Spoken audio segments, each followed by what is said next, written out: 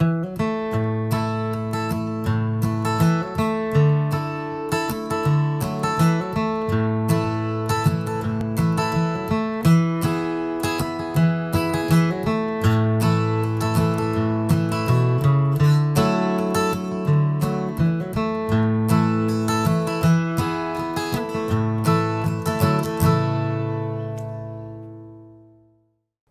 all and welcome to Stingray Tom's Florida. Today's video is basically a look at some of the places I visited in 2021. It appears that I traveled to over 80 attractions, parks, small towns, and historic sites during the year, but don't worry, I won't cover them all. What I am doing is three things. Firstly, I'll show you some of the best photos I took in my travels, like the ones I'm doing right now. Secondly, I want to give you a sneak peek of a few of the stories I'm in the process of researching and plan to produce soon. And thirdly, I'm going to show a short series of photos of alligators, turtles, and butterflies, since it seems those are the wildlife I ended up capturing the most. Hopefully this makes a fun and interesting video. Enjoy! When I look back on my years, I'm always surprised at how many places I've been. Some are planned long ahead, but many are decided upon in the short term, especially when traveling with friends. I take a lot of wildlife photos, so that's why you see so many of them here. I do take a lot of photos of attractions and parks, but being focused on history, I tend to mostly show scans of the documents in the archive. So on to a brief preview. I have many ideas for upcoming videos, some of which will only take a little bit of research, but some will take quite a lot. It's all a balance when trying to put out regular videos, but that's life. Here are 4 subjects that I plan to explore. In no particular order, the first is the history of sugar production and its impact on Florida tourism. This is another one of those subjects that doesn't scream tourist, but it actually has a strong connection. I won't cover that now, but the photos I'm showing are only 2 of the historic ruins of commercial sugarcane production in the state. And of course, many of them are open to the public. These 2 are the Kruger de Pacer ruins in New Smyrna Beach and the Yulee ruins in Homosassa.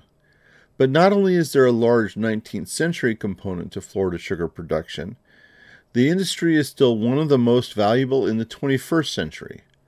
I've already touched on that topic in this video.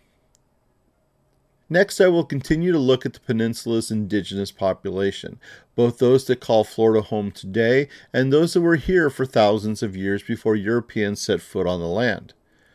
One of the most obvious aspects of the pre-Columbian cultures are the middens and mounds that dot the land.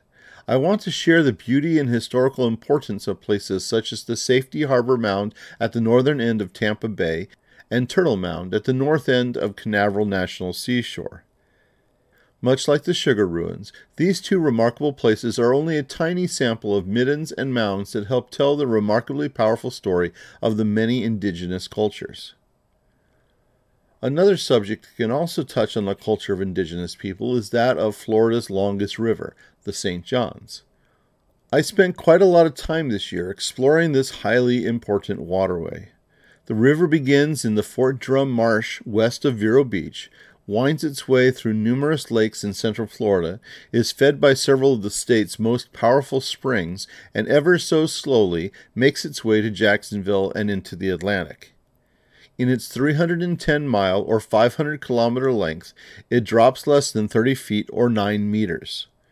Truly a remarkable natural feature in a state that excels in unusual natural features. Not only has the St. Johns been of vital commercial importance to Florida, but it was the first way tourists could explore the interior of the peninsula soon after the U.S. took possession of the territory in 1821. And finally, I want to go to the circus. This year, I continued researching Florida's connection with it. I've previously shared parts of the life of John Ringling, of Ringling Brothers and Barnum and Bailey circus fame, who lived in Sarasota for many years. But this year, I took a look at the Ringling Brothers circus train that now resides in Williston.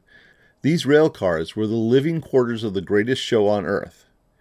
I also spent a quiet afternoon at a cemetery in Tampa that is specifically for showmen and women who worked in America's circuses, sideshows, and carnivals.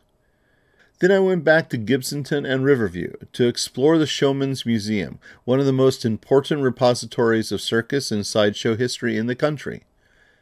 Considering the other previews, it's probably not surprising that these 3 locations are only a small part of the places that tell the story of the circus in Florida. So hopefully these are topics that you can look forward to. Of course, there are many other subjects that I hope to cover. I'll continue on my series of Florida's official state symbols. Remarkably enough, there are still several to do, including the flower, marine mammal, salt and fresh fish, pie, beverage, and honey. Yes, honey. But now let's take a look at more photos of animals. Like every other photo in this video, these were all taken in 2021. I just thought it'd be fun to see some alligators, turtles and tortoises, and butterflies. We'll start with the gators. If you're a fan of Florida's official state reptile, I've recently done a video on it that shares some surprising facts. By the way, as I do in all the animal videos, I've put the location on each of the gator photos so people know where they can easily find gators in the wild.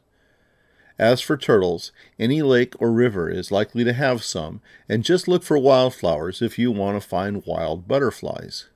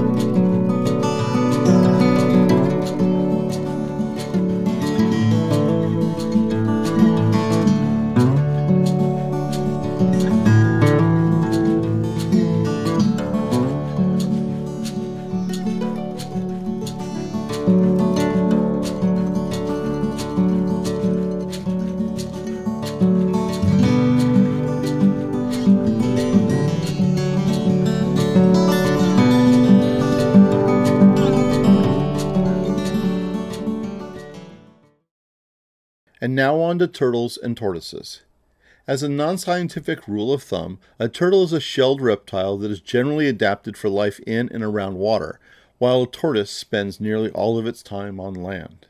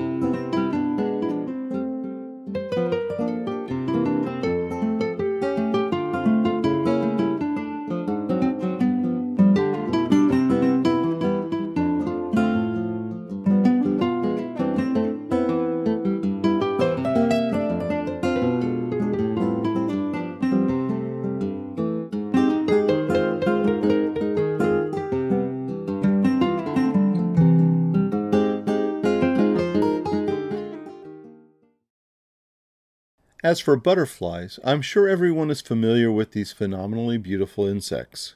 One place that I try to visit every year is the butterfly rainforest at the Florida Museum of Natural History in Gainesville. It's one of the largest collections of butterflies and moths in the country, contained in a screened structure with tropical plants, water features, finches, and even little quails. I've mixed photos of the rainforest butterflies with those I found in the wild, but the rainforest raises exotic species, and I've never bothered to figure out what they all are. I'm way too busy taking photos when I'm there.